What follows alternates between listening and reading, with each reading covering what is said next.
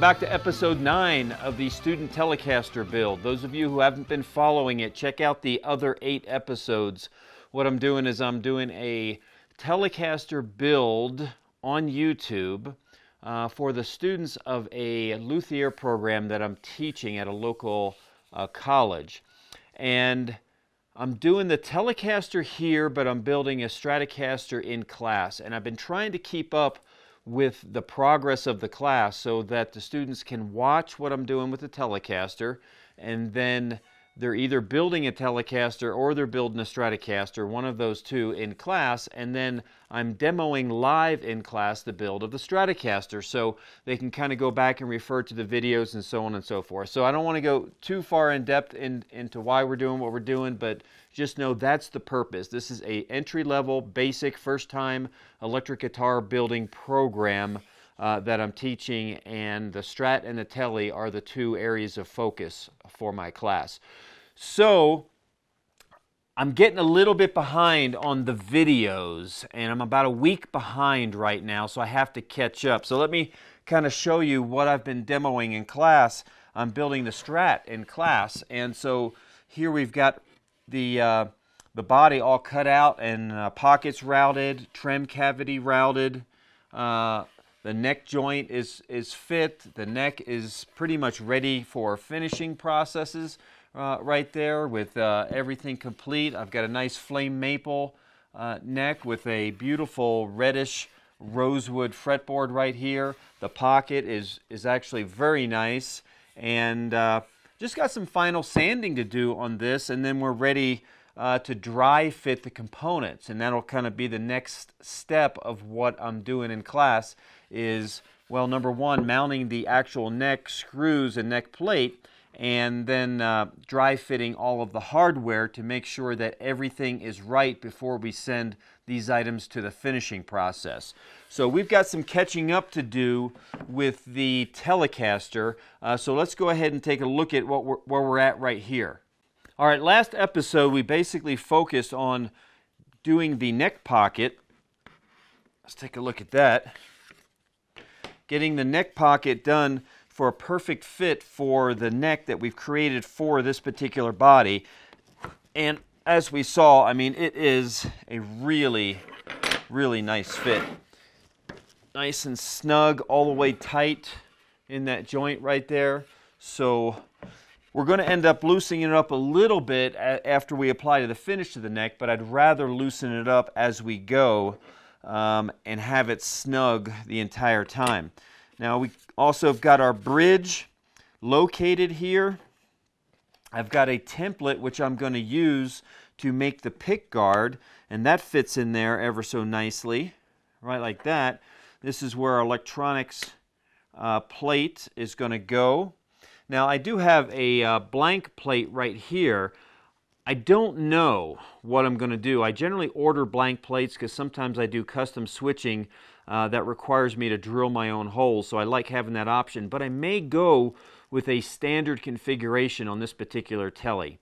I'm also thinking about adding additional features by burying them underneath the pick guard area, and I've kind of mapped out some additional switching that I might want to do under there, and I'll have yet to decide whether or not I'm going to actually do that or not, but I'm leaving myself options so that I can do it.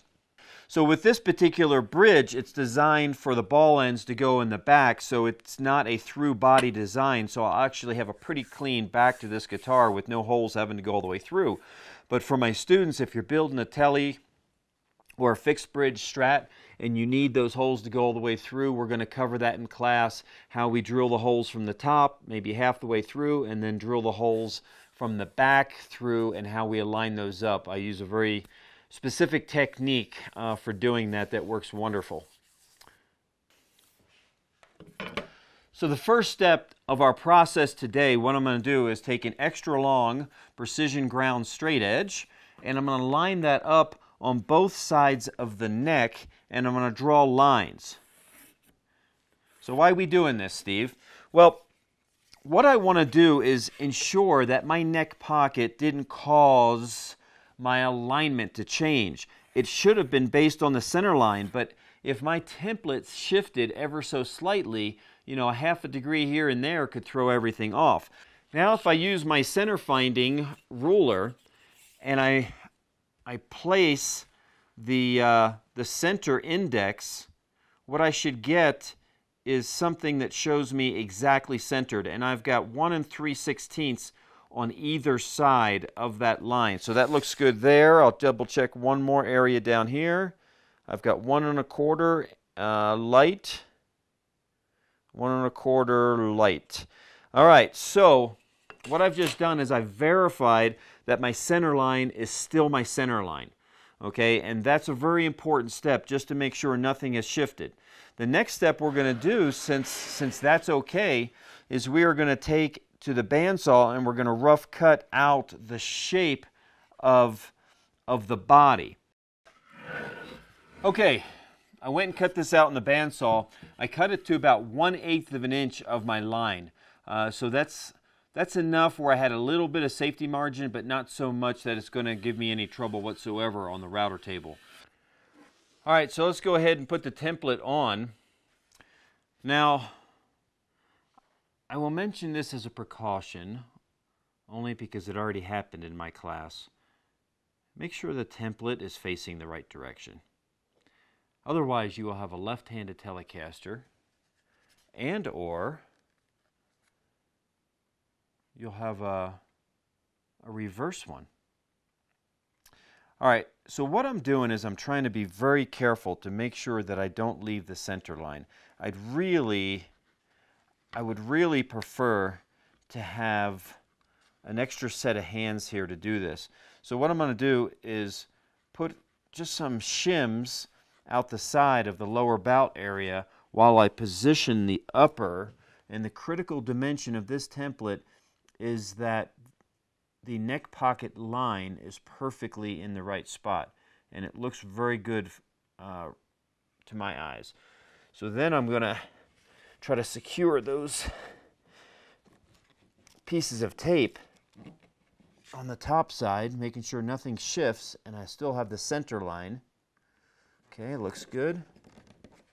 And then as I slide these shims all the way to the bottom, more and more of that tape can kind of grab hold, and then I finally just pull them out and we should have perfectly lined up. All right, I'm pretty pleased with the alignment of this template, and I'm going to go ahead and drill a couple holes.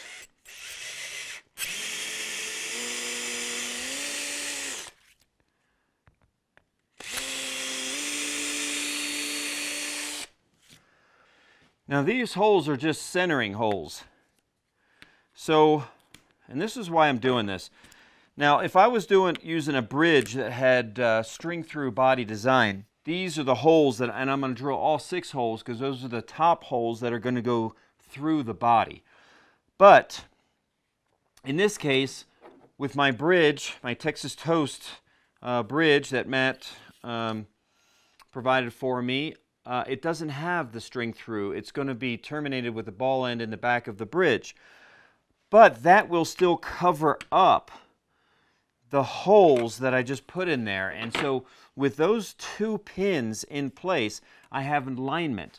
Now, what you're looking at here is my standard template, and the standard template has your more traditional Telecaster pickups to it. And you can vary up the Telecaster a lot. I mean, I could have humbucker, or Tele humbucker, or Tele P90, or Tele Filtertron, or all these other different variations that you can have. So in my particular case, I'm trying out a pickup I have not personally used before. It's from Luthier, and I use a lot of Luthier pickups. I really like their pickups a lot, but it's the Charlie Christian pickups. And in this particular case, it has a pretty traditional Telecaster style bridge, so that's fine, but it's a very specialized neck pickup, and it's much larger than the standard hole. So what I did is I made myself a template that just does the pickups that I want, and this will then go in place of the main template after I do the electronics cavity and after I do the perimeter route. Okay, so at that point I can swap out for this template, and it's got the same bridge string through holes in it, so I can use those same alignment points on this template to get sure to make sure it's aligned on this body blank, with obviously also the center line, you know, working its way up. And once I get that mounted, I'll be able to route out the pickup cavities exactly for the pickups that I'm using on this guitar. So I made up a whole bunch of various ones of these for the students. So if they have a mini humbucker, all those other ones that I mentioned, you know, they're going to have the right template for those too. So why don't we go to the router table and just do a quick perimeter flush cut of this template right now.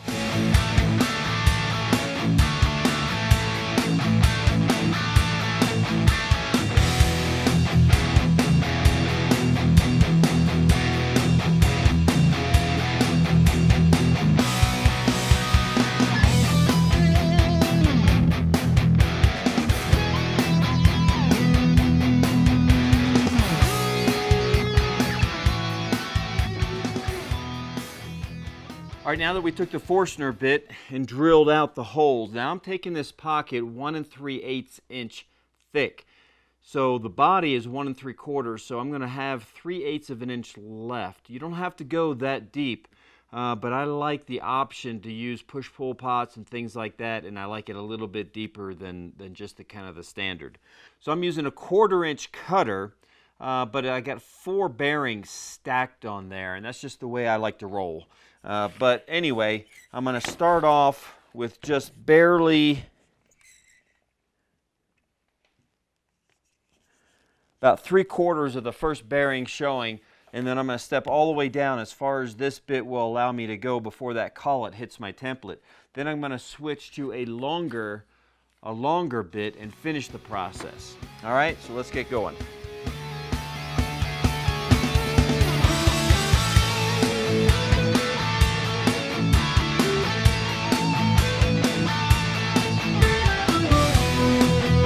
All right, now I got a 1 inch bit in there, just a single bearing, but I've got the entire sidewall that acts as my guide, so this will be perfect. So I'm going to go down just enough where my bearing starts.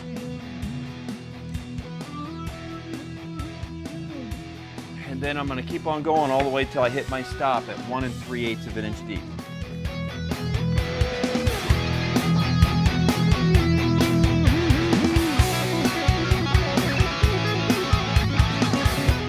Got the electronics cavity all set.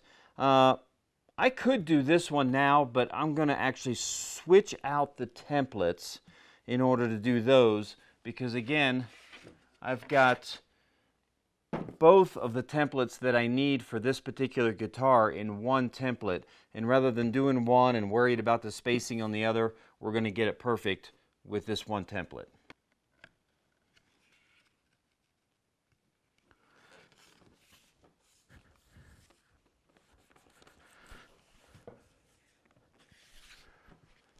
Okay, because of my alignment pins that I had there, it really was pretty simple.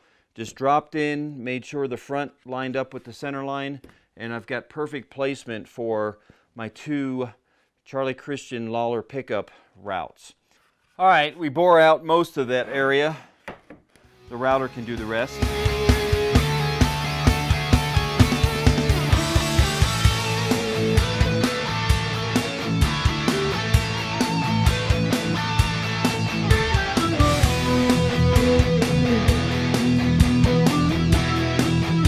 All right, we're making some really good progress with this guitar. I think the last thing we're going to do for this episode is go ahead and do the roundover on the back. 3/8 inch roundover is what we're going to use on there. Now we're also going to do a belly cut and a forearm contour, but I think I'll save that for the next episode. So when we're doing the 3/8 inch roundover, we're going to take this all the way around except the back side of the heel. We're going to stop just short, and then we're going to blend that in and just take an ever so slight chamfer just with sandpaper on that edge.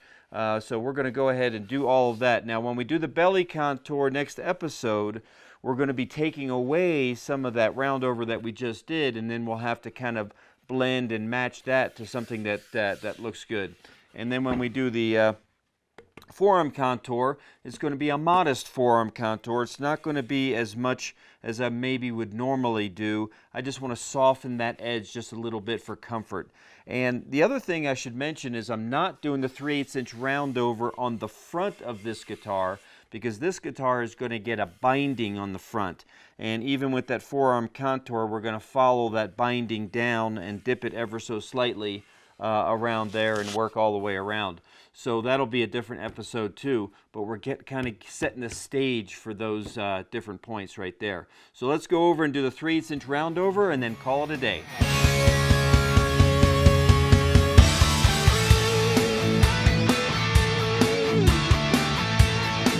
All right, you see the transition areas. I just stopped as it just started penetrating those areas there, so I'm gonna manually file those to blend those in, and then really just sandpaper around where the neck mount plate is going, and that'll be it.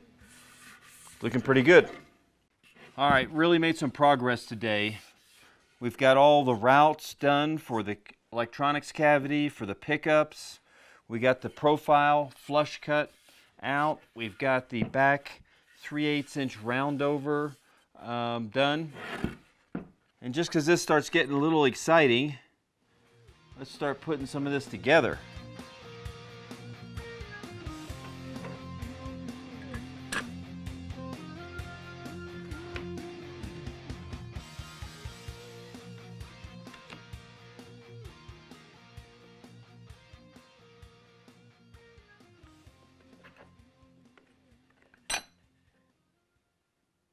We'll give it a little bit of a close-up. There's my template for my pick guard. You can see it's just that perfect fit for that Charlie Christian pickup. There's the Texas Toast bridge with the bridge pickup from Lawler in there. There's a plate, not sure what I'm going to do with that. I may just go back to a standard. Neck is perfectly fitting. Everything's looking great. This is one of the most fun parts of guitar building, because you got the shape, you got the neck, fit in there. You can see where the pickups are going to go and how they're going to look. It's like, this is just a beautiful time of guitar making when everything is starting to come together. So until next time, remember, no matter what you do, start with excellence.